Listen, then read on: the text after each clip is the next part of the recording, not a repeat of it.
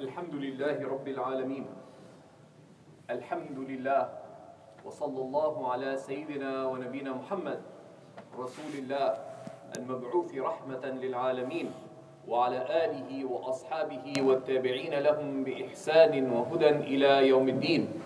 اللهم فقهنا في الدين وعلمنا التأويل وألهمنا رشدنا يا رب العالمين. Alhamdulillah, Allah subhanahu wa ta'ala has manifested His mercy upon His creation in many ways. The very act of creating us is an expression of mercy. And the nature of how Allah has created things is an expression of divine mercy. Every aspect of existence expresses divine mercy. And then for believers, if we look at the nature of what Allah has made us responsible for, the guidance that He sent us, and what's the consequence of guidance, it is all mercy. This is why Allah subhanahu wa ta'ala tells us, Ar-Rahmanu ala al-arsh istawa. The encompassingly merciful is established on the throne. The throne that encompasses all of existence. Allah has manifested Himself to all of existence by His quality of encompassing mercy. And then in the days of our lives, there are times that Allah has facilitated for us as means of attaining Allah's mercy. Of the most blessed of times of the year is Ramadan, of course. But leading up to Ramadan are 2 months that are also particularly blessed. The month of Rajab, that was just complete. And this month that we have entered, the month of Sha'ban. The Prophet ﷺ from his dua used to be, Allahumma barik lana fi Rajab wa Sha'ban. Oh Allah, bless us in Rajab and Sha'ban. Wa ballighna Ramadan. And make us reach Ramadan. But when we ask Allah subhanahu wa ta'ala for blessing, what is blessing? What is barakah? They say, al-barakatu sirru ziyada wal-izdiyad. Barakah is the subtle meaning of Allah giving increase. Right? Is Allah giving increase. It's like, it's extra. But to truly benefit, there's something that needs to come from you. What comes from you? When we're asking Allah, Allah bless us in Rajab, Allah bless us in Sha'ban. If we're asking that sincerely, then there's something we need to do, which is to pursue the means of attaining blessing from Allah subhanahu wa ta'ala. What are the means to the blessing of Allah?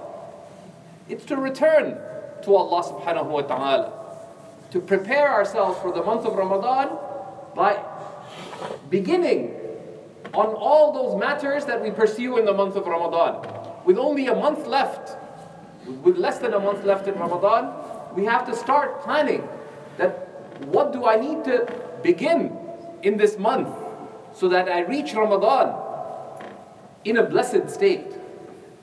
So that I reach Ramadan in a blessed state. And of the best things that you can do to prepare yourself for the month of Ramadan is seeking forgiveness from Allah subhanahu wa ta'ala. Of the best things you can do is to seek forgiveness from Allah subhanahu wa ta'ala. Because what is seeking forgiveness? Seeking forgiveness, istighfar, is a reminder for us of the tremendous mercy of Allah subhanahu wa ta'ala. Because the nature of Allah is that He is merciful. His mercy is waiting for us. All we have to do is to seek it. All we have to do is to seek that mercy. Allah is merciful to all His creation. But some of them turn to that mercy and others turn away from that mercy. And how do you knock at the door of Allah subhanahu wa ta'ala? All you have to do is seek forgiveness and repent. And His mercy is waiting for you. The Prophet ﷺ himself, the most beloved of Allah subhanahu wa ta'ala's creation, the greatest of Allah subhanahu wa ta'ala's creation, the most perfected of Allah subhanahu wa ta'ala's creation, he tells us that by Allah, I seek Allah's forgiveness and repent to Him 70 times a day. In the hadith in Sahih al-Bukhari, and in another hadith in Sahih Muslim, 100 times a day. The Sahaba even more so mentioned that sometimes we'd be sitting with the Prophet ﷺ, and in just one gathering we would hear him making istighfar more than 70 times, just in one gathering. And this is despite Allah subhanahu wa ta'ala exalting the Prophet ﷺ beyond sin. The Prophets,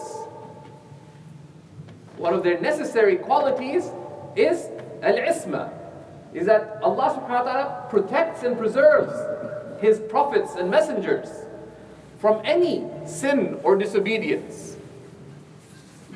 Yet despite that divine protection and honoring,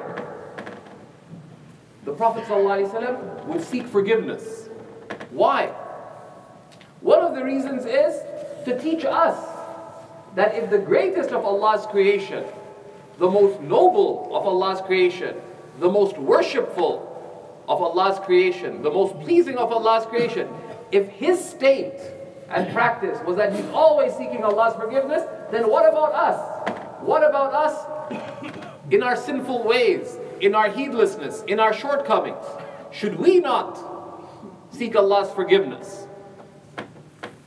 Should we not seek Allah's forgiveness? And He told us, sallallahu alaihi wasallam, that Allah loves those who seek His forgiveness, those who repent to Him, those who seek His forgiveness and repent to Him. And this is one of the ways that if we want to ready ourselves for the month of Ramadan, one of the particularly praiseworthy practices in this month leading up to Ramadan is to adopt a routine of istighfar, of seeking forgiveness. For example, it's from the sunnah to say, Astaghfirullah wa atubu ilayh. I seek Allah's forgiveness and I repent to Him. And from the mercy of Allah subhanahu wa ta'ala is that when we repent from our sins, when we repent from our wrong, there are no other conditions to it. There are no other conditions to it except a remorseful heart.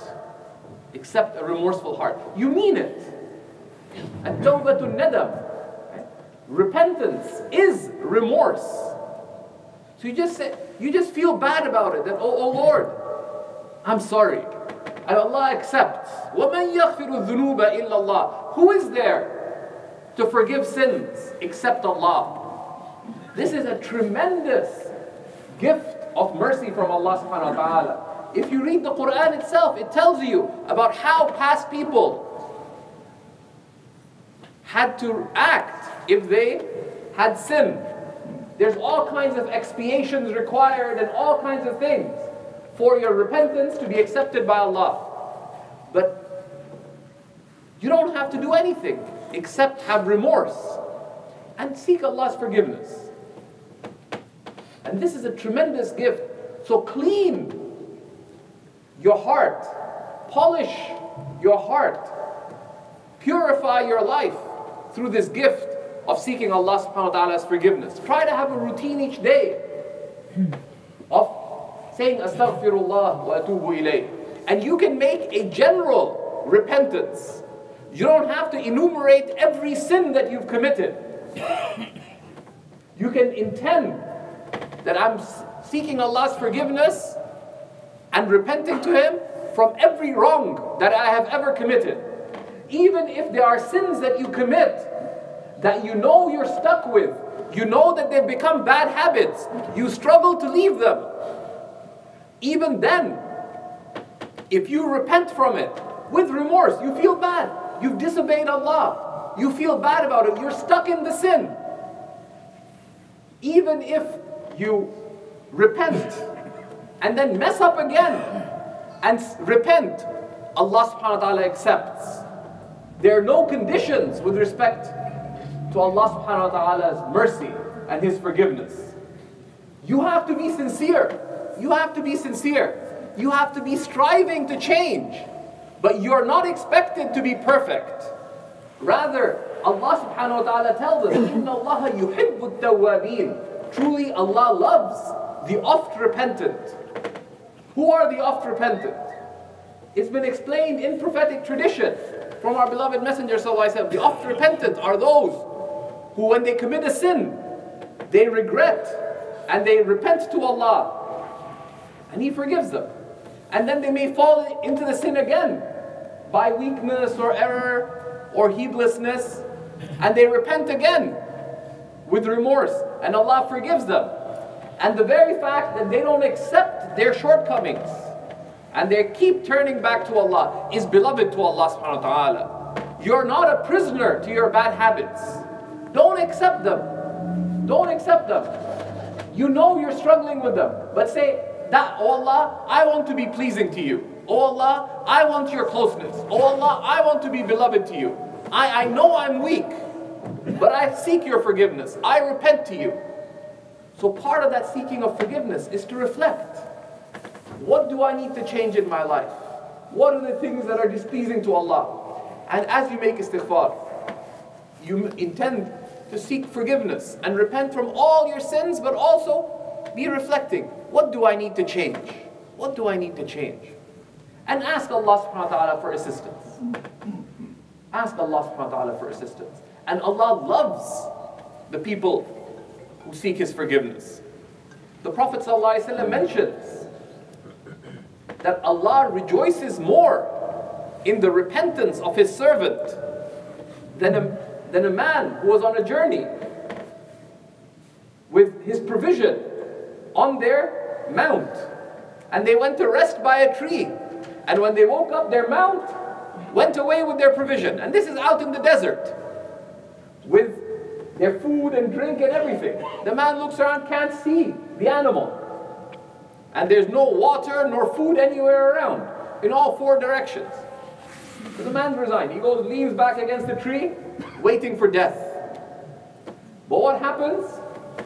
He wakes up to the animal rubbing against him.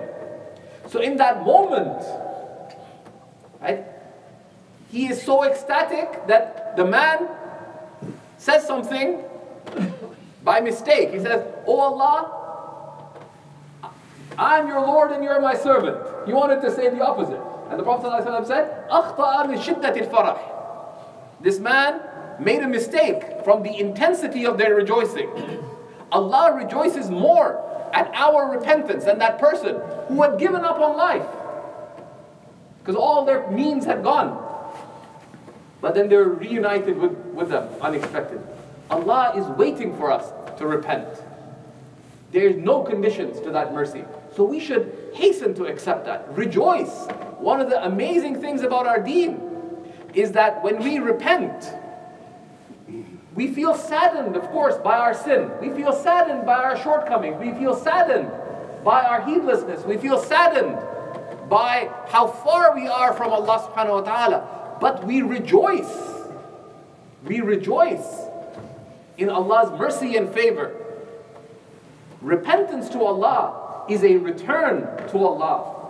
So when we repent, when we seek forgiveness, we feel bad about the way we are. But we also feel a sense of rejoicing in the mercy and favor of Allah, that we're dealing with the most generous Lord. So when we say astaghfirullah, it's not like I'm a loser, I'm a loser, I'm a loser. No. When we say astaghfirullah, you're saying I seek the forgiveness of Allah, who is the merciful, who is Ar-Rahman, He is Ar-Rahim, He is Al-Kareem, He is the most generous, He is Al-Wadud, He is the caring. So you're full of hope when you repent. You're full of confidence in the mercy of Allah subhanahu wa ta'ala. So let's adopt a commitment to seek forgiveness in this month and to rejoice in the favors of Allah. Sometimes we imagine, right, wrongfully, Because our deen has teaching. It has halal and haram and limits. But we are not, Allah subhanahu wa ta'ala does not deal with us on the basis of being a judge. He deals with us on the basis of mercy. Which is why the state of the believer is one of gratitude and rejoicing. The Prophet ﷺ used to say, أَفَلَا أَكُونُ عَبْدًا شَكُورًا. Should I not be a servant who is truly thankful? Should I not be a servant who is truly thankful? The Prophet ﷺ was always full of concerns. He had the concerns of all creation on his shoulders. He was a serious man, yet he was always cheerful. Why was he cheerful? His heart was ever rejoicing with his Lord. And we have to adopt that. We have to adopt that. Recognize the vastness of Allah's favors and rush to Him. May Allah subhanahu wa ta'ala make us of those who never despair. Even if we mess up. Ya ibadiya alladhina asrafu ala anfusihim. Allah commands the Messenger sallallahu alaihi wasallam to tell us in the Quran that say, O my servants who have totally transgressed against themselves, asrafu ala anfusihim, who have completely messed up. لا تقنطوا من رحمة الله. Never despair of the mercy of Allah. Never despair of the mercy of Allah. إن الله يغفر الذنوب جميعا. Because Allah truly forgives all sins. إنه هو الغفور الرحيم. Truly it is He who is the all-forgiving and most merciful. That's the nature of our Lord. All we have to do is knock on the door, and we'll realize the door is already open. The door is already open. May Allah subhanahu wa ta'ala open our hearts to seeking forgiveness, to repentance and return, to rejoicing in the mercy and bounty of Allah. قُلْ بِفَضْلِ اللَّهِ وَبِرَحْمَتِهِ فَبِذَلِكَ فَلْيَفْرَحُوا هُوَ خَيْرٌ مِمَّا يَجْمَعُونَ. Say, in the bounty of Allah and in His mercy, in that let them rejoice. It is far better than all that they amass. أقول قولي هذا وأستغفر الله لي ولكم فاستغفروه إنه غفور رحيم.